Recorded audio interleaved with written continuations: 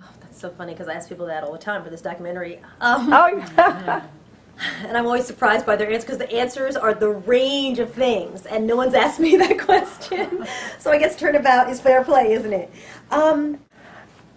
For me, I'm a first-generation American, and I feel solidly American, even though I am named after the Virgin Mary, my Spanish name, and I have a bunch of brothers and sisters, and my mom speaks 3 languages. I guess for me and for this documentary, it was about exploring an experience of what it means to be here. What do we feel about ourselves, and what do others think about us here?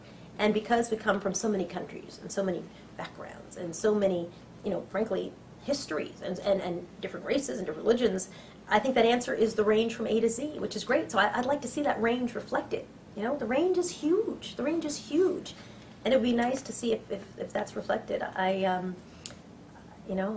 guess I don't know that I can put my finger on what it means to be Latino in America. That's why I ask people that question all the time, so I don't have to answer it myself. But I do know I'm a fully American Latina.